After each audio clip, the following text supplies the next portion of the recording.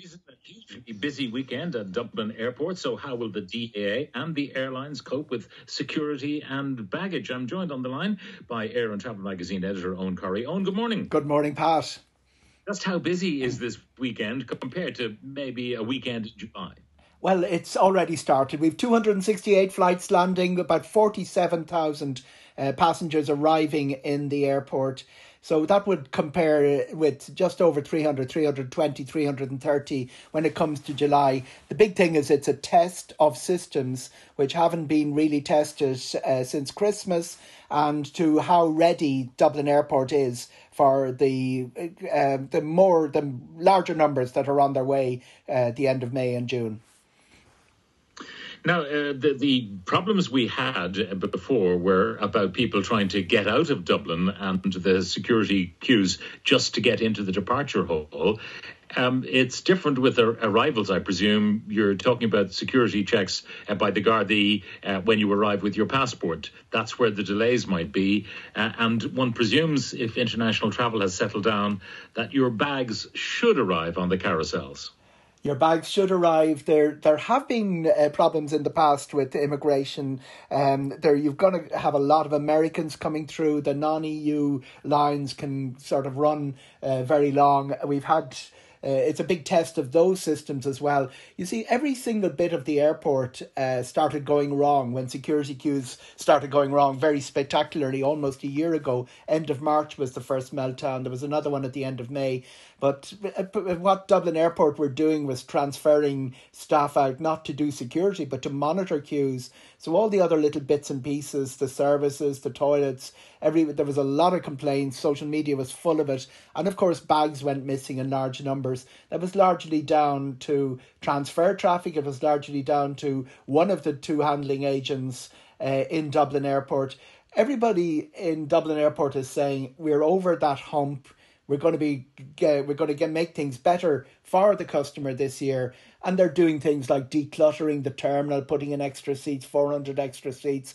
And almost, Kenny Jacobs gave a press conference with Eddie Wilson of Ryanair a few days ago, almost gave a guarantee everybody would be going through in less than 20 minutes in security queues. All that remains to be seen whether it happens. Now, they claim they have a very active recruitment program and therefore they won't be short-staffed. Do we know how well that's going? It seems to be going well. They're up to close to about 600 staff. They say that they want to recruit 1,000. There's a little bit of a spat with the aviation regulator who says 750 will be enough for Dublin Airport. There's another development that is that it's easier. There was when Terminal 2 opened, there was separate contracts, so it was very difficult to transfer security staff between Terminal 1 and Terminal 2. What they'll be doing is watching the lanes, what lanes are open, and being able to respond to a big rush will come in Terminal 2 early in the morning for certain flights. The rushes will be different in Terminal 1, so they'll be able to transfer security personnel between the two. The other thing that won't happen this year, that did happen last year, was a big issue with security clearances, getting them through in time, getting through the bureaucracy. The regulations changed in January of 2022. They've been in place for a little while now, so all of that business of getting people cleared to go airside, because it is a big security drama to get staff cleared to go airside, all of that won't be as big a problem. Now, Kenny Jacobs and his management are telling people don't come too early, because you'll only clog up the system. So the rules are, if you're going to walk on with your bag and you're going to Europe, for example, don't come earlier than 2 hours. On the other hand, if you have a bag, come a bit earlier than that. Generally 3 hours long haul, 2 hours short haul. Don't come any earlier. One of the things that I'm not sure they're going to implement, but one of the things that they have been considering is if your boarding pass is too far in advance, it won't scan to get you through the gates. Before listeners will be familiar, you put your phone or your boarding pass on a scanner, it opens a gate and you're into the security queue. If you come too early this summer, it's unlikely that it'll let you in if you're for more than 4 hours in advance. Now, long haul is a different game in Terminal 2, but they're really insisting that a lot of the overcrowding, and the overcrowding was quite shocking, Pat. Particularly when flights backed up because of French air traffic control strikes or something. Down at the 100 gates where Ryanair fly from, there was a lot of gate changes, 112 to 114, short notice, people, not arriving at the gate in time. Very, very overcrowded, almost dangerously overcrowded. That's one of the things they're going to try and avoid this summer. And finally, you mentioned the regulator decides how many people are appropriate for the DAA to employ. That seems a bit odd. Well, it's in a roundabout way.